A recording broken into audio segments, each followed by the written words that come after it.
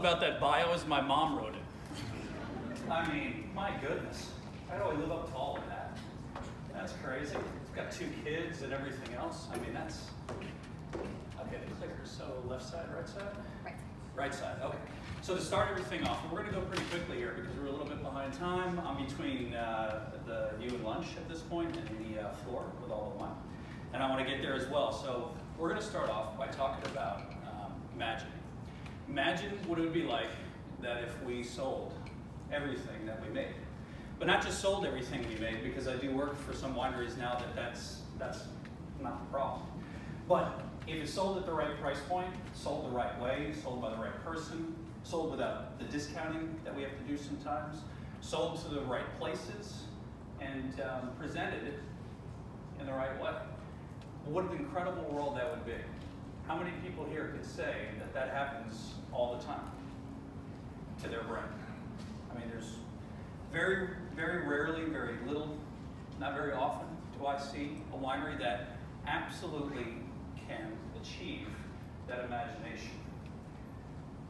But we're here to talk about how we can get close to that, how we can achieve that, how we can get to that imagination. So a little bit about my background. You heard some of it already, and we don't have to go through it again, because again, my mom loves this slide. And I talk about my mom quite a bit. Is it okay for a Yankee fan to come up after a Boston Red Sox fan?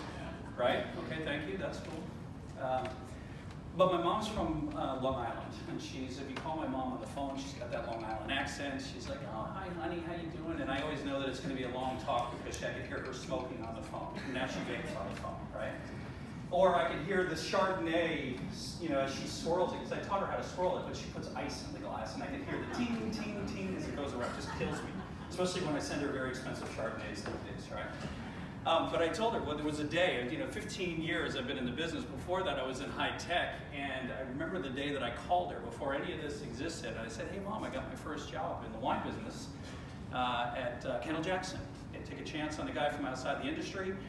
And she just, I heard her take a long puff at that. It was a cigarette at that point. And she goes, well, that's good. It's really all you did pretty well in college. And I said, now, if you have a Long Island-based mom, you kind of know what I'm talking about. It's that snarky, I think it was a compliment, but I'm not sure. And she goes, I said, what the hell do you mean by that, Irene? She goes, well, listen, you drank a lot in college, so at least now you can go out and make money doing it. And so I think she's pretty proud of me, and I think that's a compliment.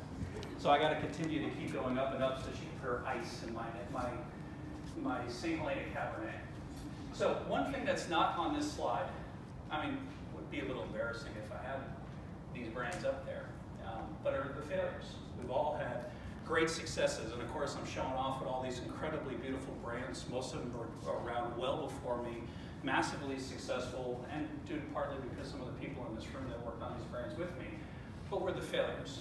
There was a lot of brands that I managed that didn't work, and that didn't resonate with the audience, or didn't resonate with where we were selling it. Or it was an amazing brand with amazing wine, but it was just not sold the right way. So over these 15 years, I've had the unique opportunity to see these brands, the successes and the failures. You need the failures on your resume. Not that you're going to put them up in front of a slide, or in front of a couple hundred people. Maybe I should, but you need those failures to learn the things that I have learned and many of you learned throughout the years. So making wine is very difficult, and my friend Travis, who's sitting right in front of me, who is a winemaker, and I didn't expect that many winemakers to be here. It's going to be a little difficult to say this in front of him because he makes amazing wine. It is very difficult. It's incredibly hard. From the St. Helena Mountains down to Temecula, to Oregon, Washington, wherever you are, making wine is incredibly difficult, and we're never going to minimize the artisan and the craft making of making wine.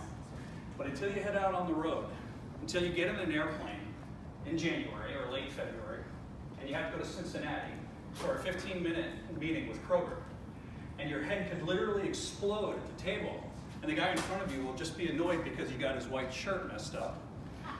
Or you're trying to get that one $50 by the glass at Mastro's because every, 10,000 Napa brands are trying to get that listing.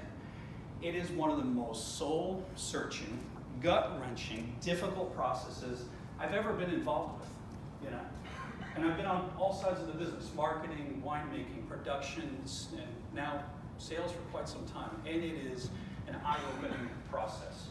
And I would imagine that when you grow up, you want to go to UC Davis to become a winemaker, or an enologist, or a viticulturist. Not that many people say, you know, I want to go be the greatest damn salesperson in wine.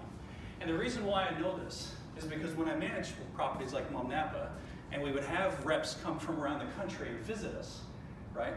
They'd come to Mum, come to Rutherford, it's beautiful. Oh, and their faces light up, they meet the winemaker, they go to the vineyards, drink the wine, and they're just, I mean, it's great. And then if I go with that same sales rep to, you know, Florida to try to get into Publix, the whole disposition changes. They're still great. I mean, I've worked with some of the greatest sales reps in the world, really, for wine sales. They're excellent at what they do, but in your heart, in your soul, it's hard to get up and get excited about selling wine when you're sitting in wherever, the heat of Oahu trying to get it into Food Line or ABC. So it is a difficult process. It takes a unique personality, but I also found that the greatest sales reps and the greatest selling companies still get it wrong, and they get it wrong often. It's really fascinating. Until we get to that dream of selling every bottle exactly the way we want to, in the right places, with the right people, it is a very difficult process. So what I find, usually, even in the most sophisticated companies and non-sophisticated, that it's a really complex thought process of how they go about it. You know, especially when I join a new winery, it is, I mean, they put together plans and all this stuff, and I find at the end of the day, this happens. Things either go off the rails, all intentions don't happen, or they start off this way. They start off this way. And I thought maybe a Field of Dreams thing would be good here as well, right? If you build it, they will come. Not just a great wine, like for Negociant, but a $20 million winery up in Howell Mountain. If you build it, they will come. Beautiful bottle, get 94 points, 98 points from whatever you know, critic that they're interested in, whatever critic is revolving doors right now. And then nobody comes and buys the wine, or it doesn't get allocated the way they want it to. So it is typically a spaghetti thrown on the wall process. Now, I do not like real, long, complex processes as well. I mean, there's a lot of things in the wine business, and usually the cart is before the horse. We've got to get out and sell. Other brands are getting ahead of us. The gentleman that was before me, that is an amazing story. That guy is out there killing it, and I love that it was 90% sales. I love that sales and marketing. He made the sales and marketing side as much of a rock star as the wine side. I love that.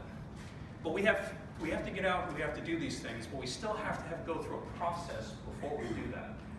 And so, at the risk of sounding like Stephen Covey, and I'm not as smart as he is, so I can only think of 6 steps. I think he did 7, right?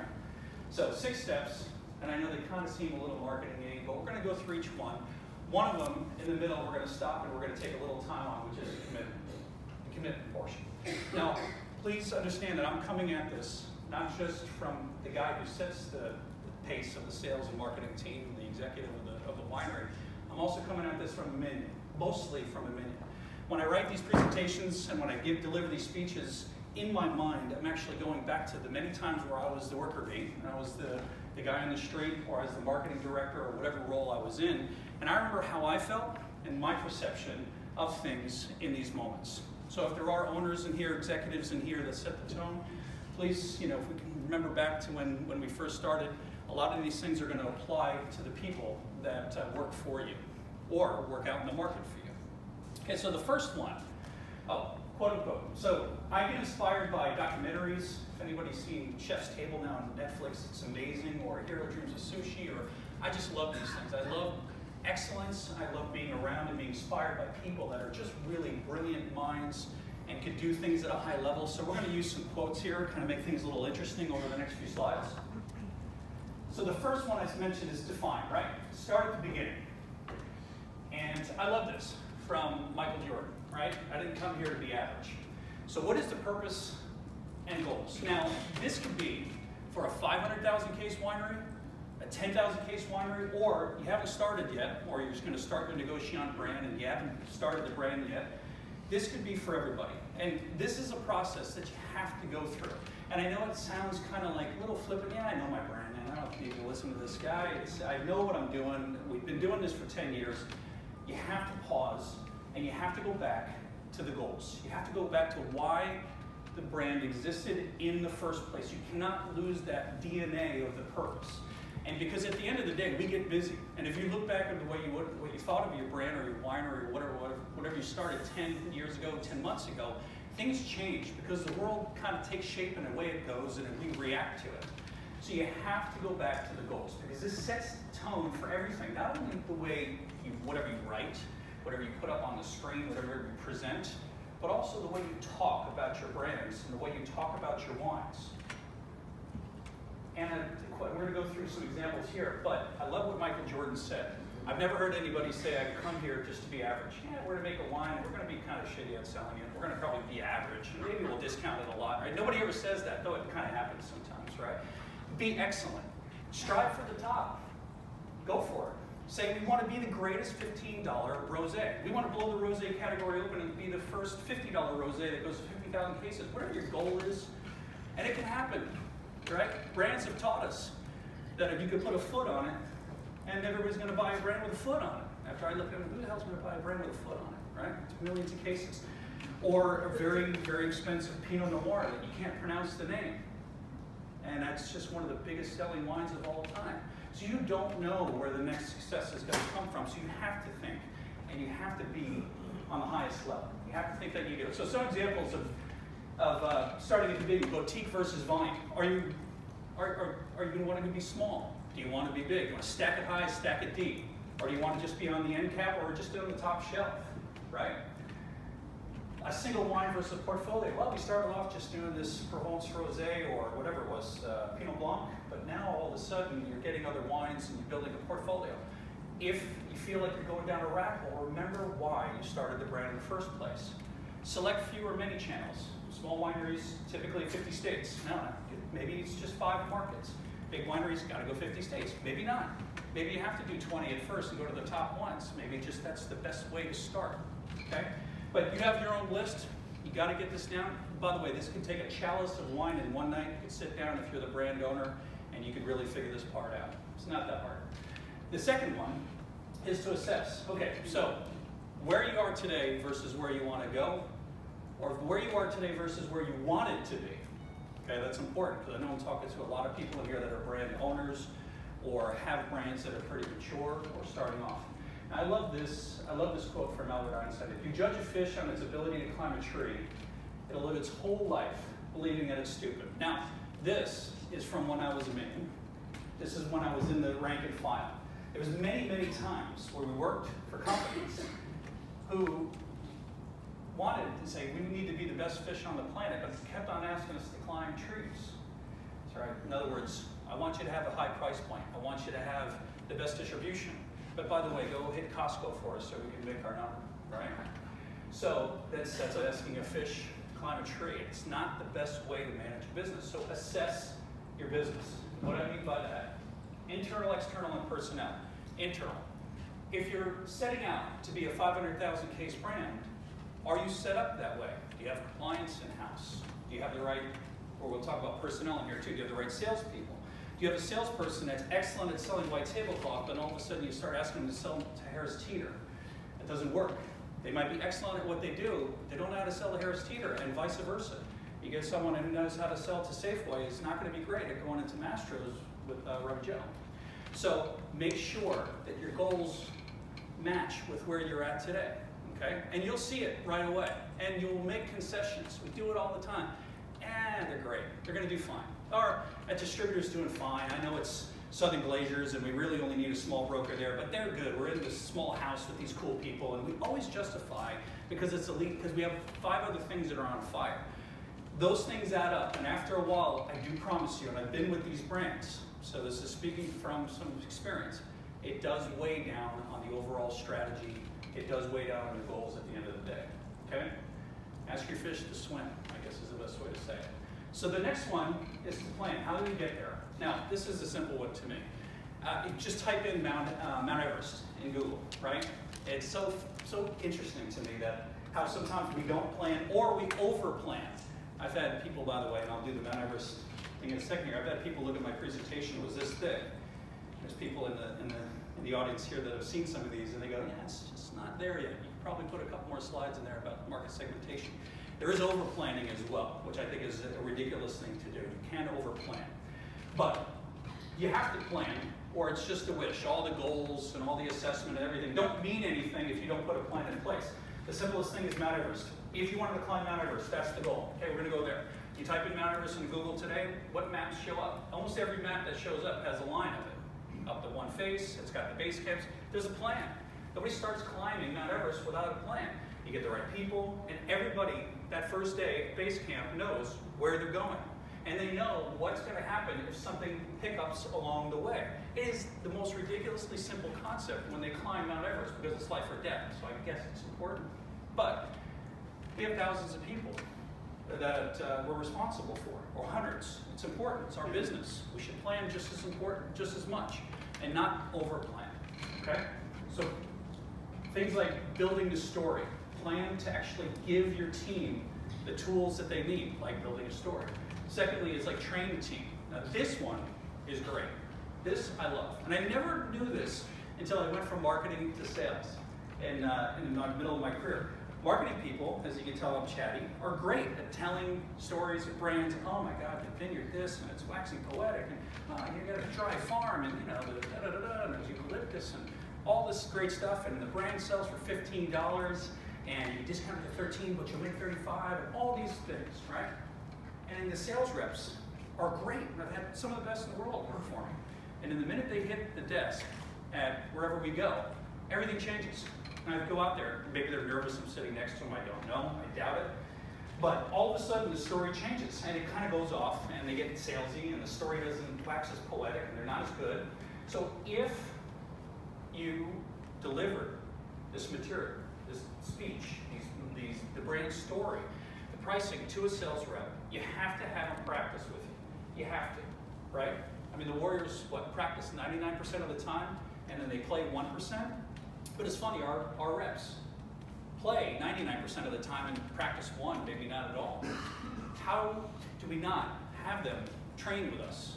How do they not sit and give us the presentation or do it in an environment with the rest of the team? That is super, super important. I've had people learn immensely from that. So, again, plan. That's part of planning to be successful.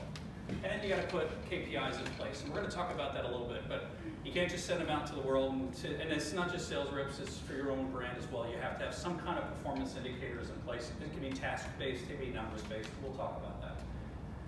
All right, so again, I said this is going to get a little awkward because my fiance is in the front row here. She's my digital media director as well. Yeah, she comes cheap. But commit. Now this is a place where most people will fail. And Vince Lombardi, and I love this quote, I know it's cliche, Vince Lombardi, but I really thought this was one of the best things. He said some of the greatest players in the world play for him. But if they don't have the commitment, they will not be the greatest. Okay? Now, I've had executives say the greatest stories. I've had winemakers make the greatest wines. But when things change, when you're at base camp 2 and something goes down, things change. Now, I understand as a business, and I understand as, you know, we have to make decisions sometimes, it might be financial, whatever. But if you waver too much, you will lose the rest of your audience. And your audience is not just your team, it's also the retailers, it's the wholesalers, it's suppliers, it resonates. So what I mean by this is that when you put the plan in place, you have to commit to it. And I'm not saying it doesn't mean you waver off it from time to time, but you waver off it in a way that stays within the goal that you put in place to start with, or you will lose everybody. We've all worked for wineries, wine companies, that the rank and file is just like, well, I don't care really what speech Eric's going to give us today, because it's going to change next month anyway. Or something's going to happen, and they're not going to be committed to doing it. Committed, like a marketing budget. Yeah, go out and sell 100,000 cases. How do I do that when I don't have $5,000 to spend? That's not committing. That's not committing to selling 100,000 cases. Or how do I sell this $300 bottle of wine, Eric, if I can't travel to get to whatever it is? So you understand what I'm saying. So, because of lack of commitment, and you know, people like Dwayne Johnson, who's been touched by an angel, this guy's committed. He is committed to making his career work.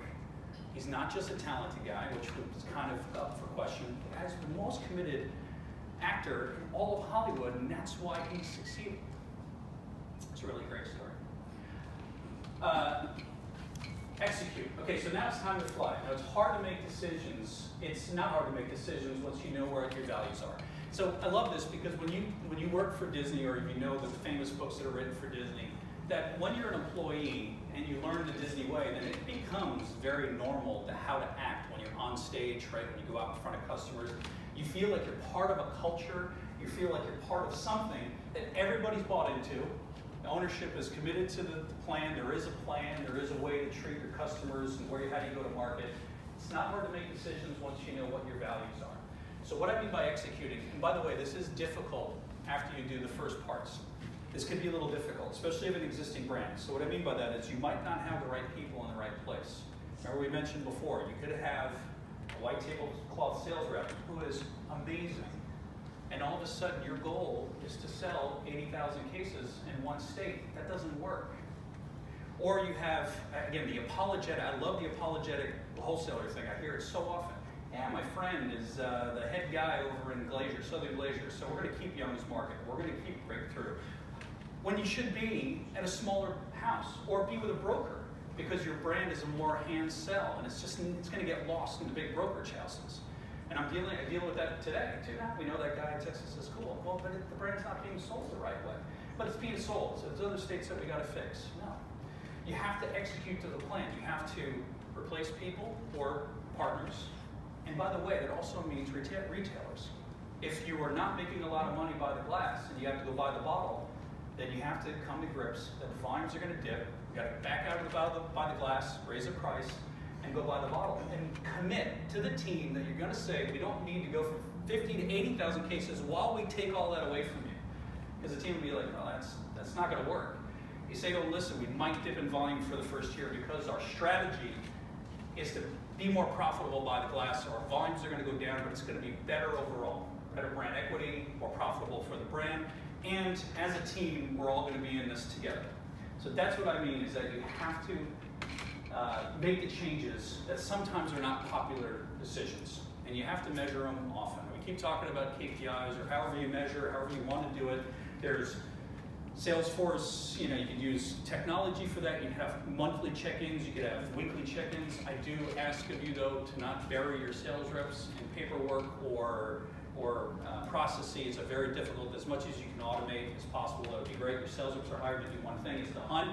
And if the hunter is in the back, counting how many deer they get all the time, that doesn't work. Or the quality of deer, your hunter is supposed to be out hunting. You should have other people assessing where your business is that can take your hunters and keep them in the field. Okay? And the last thing is manage by doing. Well, if I got one lesson, and I got a lot, right?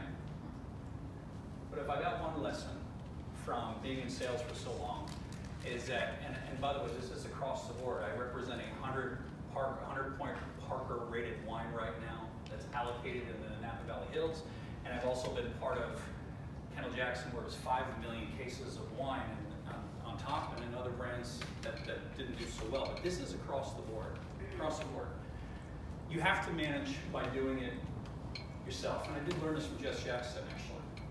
Where possible, you are in touch with the customer. Where possible, you're the lead. Okay? To unleash a brokerage or a wholesale network and say, go sell all my wine. And I really believe this strongly. And to have sales reps that only manage wholesale and broker, you will get that at the end of the day. You will get maybe some great sales. And I understand sometimes it's not easy because you don't want to have a huge sales team. But you have to manage by doing. You have to go out there and do it yourself. And let's say you have a small team. I have a very small team now. Well, then in California, we're going to know the top 100 places that sell $800 to $1,000 bottles of wine. We are going to know the owner. We're going to know the buyer. And we are going to be in touch with them. And we're going to have our partner help us, our brokers help us. But at the end of the day, those 100 people are ours. We can only tell the story really well. We know how to sell our brand better than anybody else on the planet. So my team needs to be front and facing. And by the way, that can go all the way up to millions of cases where you have to be personal with the Kroger buyer, whatever it is. So to manage it by doing. Now, one thing is, and this is a really cool example. Is if you ever presented in front of a wholesaler before. Has anybody here presented in front of a wholesaler before, or a broker? Okay. It's a great thing, and especially when I had Kendall Jackson on my shirt, walk in and I'd say, okay, everybody's going to listen to me. I'm the #1 brand in the country, and I walk in and there's Gallo display behind me, and there's, you know, Bronco and everything else. So I am not the most important person in the room, and I look out to this crowd and I start giving my 15 minutes, and I think everybody in the room is not listening, and people here have done this. You know, the laptops are up, reps kind of move in that A1 quadrant, they're like butterflies all over the place, but there's always a couple people that listen. And by the way, this also happens for your big buyers and retailers too. If there's an assistant buyer that's listening, asking questions, that's the person you or your team attach yourself to. This is really, really important. So if you go into a big wholesale meeting or a small broker meeting, if there's one person that listens to you, then you ask your sales rep to spend 90% of the time on that one person. That one person will do most of the sales, most of the work for you, and you'll have your champion inside. Instead of trying to, you know, spread out across everybody. Everybody else you lost when you're in the room anyway. They all hit their number because they have to, but they don't really care at the end of the day if, again, my head exploded and I got brushed off the stage. So, you're bringing them to business by being in touch with customers, and you're doing your ongoing retail management because you have to be the person that sells your brand, your wine, whatever it is at the end of the day. I don't care if it's corks, or if it's barrels, or if it's bulk wine, or if it's $300 bottle of wine. You have to have your customer network that you own, and your partners, your retailers, your wholesalers and brokers come along with you and hand them the business when you can. This is the last slide. Oops. Yeah, just run right through that, huh? Okay. So I love this slide because, you know, it's Robert Mondavi, obviously. It's my mentor in the business. I had the notion that we could make the greatest wines equal to the greatest wines in the world. Great wines equal to the greatest wines in the world. And everyone said it was impossible. Now, obviously, he did a great job proving that. But what is he doing in this one slide? Selling. This guy was the greatest wine salesperson, the first to bring people to his winery, direct sales as well as retail sales. He's the greatest wine salesperson to ever revolutionize our business. And he started Mondavi when he was in the early 50s, and he became one of the most significant figures in wine. I got the opportunity to meet him and Peter Mondavi one day. Peter is a brother that just passed away. So just a 2-minute story, and we'll move on here. I was at the Napa Valley auction, and something happened where I was just with the two of them, and they were supposed to go up on stage, and everybody dissipated. So it was just the three of us. And it was 20 minutes, 30 minutes of just me and the Mondavis. Now, Robert was kind of near the end of his life. He was in a wheelchair at the time. And we were chit-chatting about a few things. Peter was a little bit more conversational. And I looked at Robert and I said, so tell me, you know, I'm kind of an up-and-coming guy in the business. I'm across the valley at Mum. And he looked at me, you know. And I said, tell me what's the one word of advice you can give me? And he goes, never. He just looked at me. He became very clear. He goes, never forget why you got in the business in the first place. Never forget it. He goes, I did. You know, the stories we all know. We went public or we got big, whatever it is, right? Launched Woodbridge, whatever the things he wanted to not want to do. He goes, things will happen in your career, but you cannot forget why you got in the business in the first place. So I'm going to give you the secret of sales. The one secret that I got from Robert Mondavi himself is that when I go out and I'm in front of a customer, and if it's one person at the Pebble Beach properties, or if it's Alan Cook, who's no longer at Kroger, but was him, and he can make or break my whole year. Whenever someone hears me talk about wine, I love wine. Everybody in this room loves what we do. It's amazing. Our careers are incredible. And I don't care if it's winemaking, viticulture, sales. What we do brings joy to people's lives at the end of the day. People don't need to drink our wine to survive. I like to believe that they do. But so if you have that love in your heart, if you have that in your heart when you go out and sit in front of a Kroger buyer and he's blowing you off for 15 minutes, or the wholesale network, I promise you, you will be the same greatest sales rep, regardless of all the planning. And you will also have the greatest team because they will believe in you and they will follow you like we all did with Robert Mondavi, because when he talked, you can see it in his eyes and you can see it in the way he acted. So that's the secret of sales. Throw away everything else I just said. Just have love in your heart for wine, and everything will be great. So thank you very much for indulging me.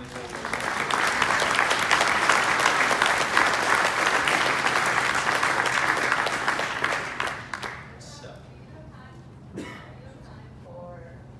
yeah, if anybody has any questions. We have time for a few questions. If you could just wait, one of our lovely staff members will be running around with the mic, so I don't have to run in heels. So if you want to raise your hand, if you have a question, And if not, I'll be floating around afterwards. So. Thank you very much, guys. Thank you.